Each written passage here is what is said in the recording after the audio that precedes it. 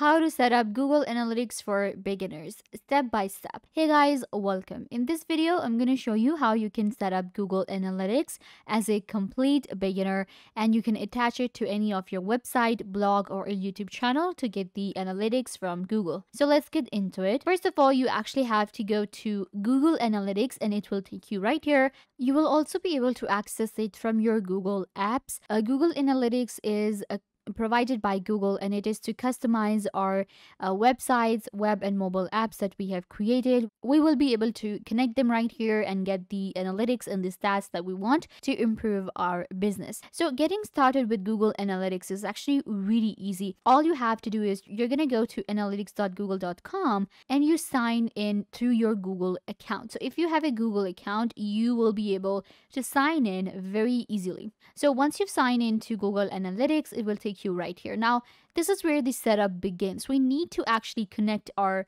websites here with Google Analytics, and we can also connect our apps that we have created.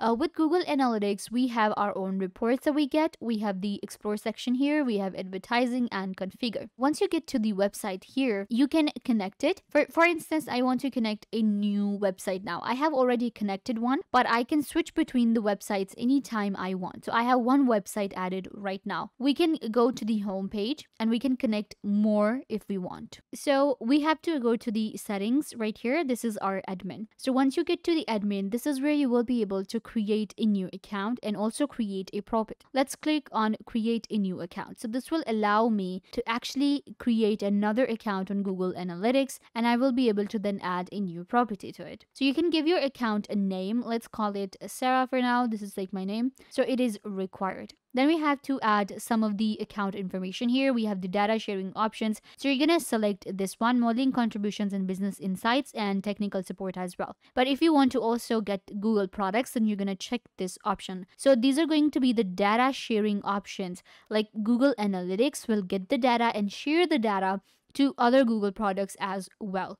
So I do want that, so I'm going to check this option, but if you do not want that, you can leave this. Then we also have account specialist here, so you can check this one. Then you're going to click on next. So the next is going to be our personal information. This is where you will enter the property name. This is where you will enter your business or app data. You can see your website or app data. So here you will enter a property name. Let's say that I have a website. I will enter my website name here or my app name. Then we're going to select the reporting time zone. We're going to select the currency. In country, you will be able to select your country here. And then we have currency. In currency, you will select the same currency as you have for your country.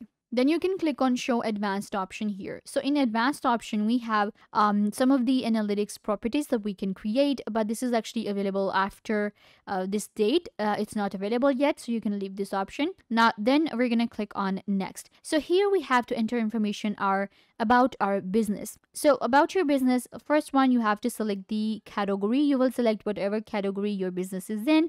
We have arts and entertainment, we have auto and vehicles, we have like finance, games, health, whatever your business, your app or website is in, you will select it. So in my case, is actually a, where is it? We have like computers and electronics or technology. So I'm going to go ahead and select my category from here.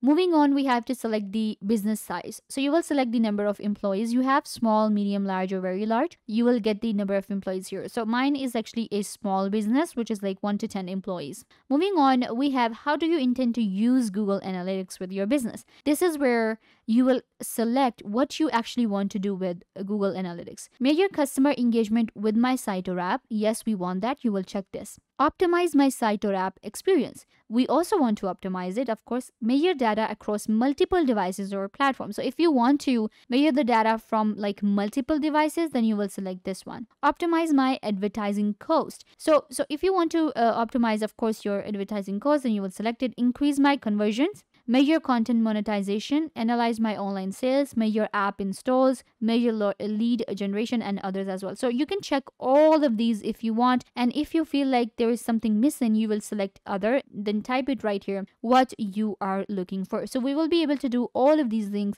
with Google Analytics. Then you're going to click on create, and your new profile will be, your new account right here on Google Analytics will be created. So now you can have like more than 2 accounts here, and you will will be able to do the account settings here. We have account access management. So this is also really important if you have different team members and if you want to add them. So what we do is you're going to go to the access management, hit this plus button at the top, click on add users, enter their email address right here, and you will be able to invite them as different roles. We have different roles here: administrator, editor, marketer, analyst, viewer, none. So let's say I'm actually inviting an editor.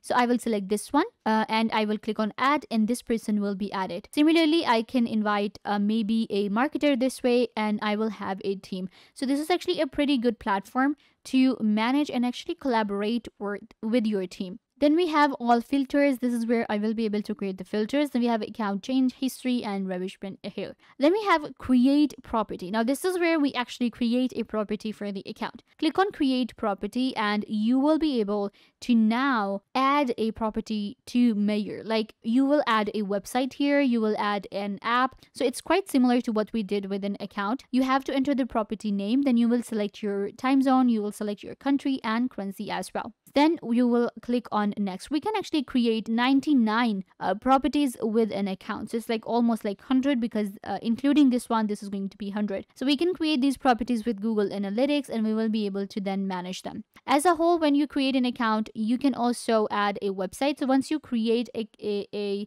property, you can see I have added a website. It gives you the link to the website that you can open up anytime and it will give you the analytics for that one. So if I click on the report section here, it will take me to my reports. This is where I will be able to see the reports for the property that I have added. Here we have real-time report. Then we have life cycle, we have engagement, monetization, and overview. Here I will be able to see the users that visited my website. We have new users, we have engagement, we have total revenue the website is generating for us. Just like we have like a YouTube studio, which is a very good platform to get all the insights to our YouTube channel. Similarly, we have like Google Analytics to give us different analytics to our website and our app. Click on add comparison. We can also add a comparison website so that we can get a competitors analysis too. Then we have Explore. In Explore, I'll be able to create a new freeform funnel exploration and path. So we can also explore the template gallery here that will allow me to create these kind of segments and these kind of different dashboards. Advertising, we can also create advertising campaigns with Google Analytics because once we are getting the analytics for the website, for the app, of course, advertising and promotion plays an important role in it. So what we can do is we can actually create advertising from here, and Google Analytics will actually help us optimize our advertising cost, and I will be able to add a marketing agent right here with me. They will keep track of everything and we will be able to run advertising campaigns. So I don't need any other advertising platform, or I don't need to buy any other platform. We can just create from here and get analytics for any ads that I'm running. So even if you're running ads on Facebook, you will be able to use Google Analytics to get the results. And then we have configure here, and as I showed you, you will go to the admin right here, settings, and this is where we add a new account and then we create a new property. This is like admin setting, and in user setting you will be able to see all the users that you have added, and this is like your information here. So yeah guys, this is how you set up Google Analytics. You can get started with creating your own account and then adding your property, and after that keeping track of everything, all the stats and analytics of your web or app. I hope that I was a big help. Don't forget to give this video a big thumbs up, leave a comment down below, turn on bell notification and subscribe to YouTube channel.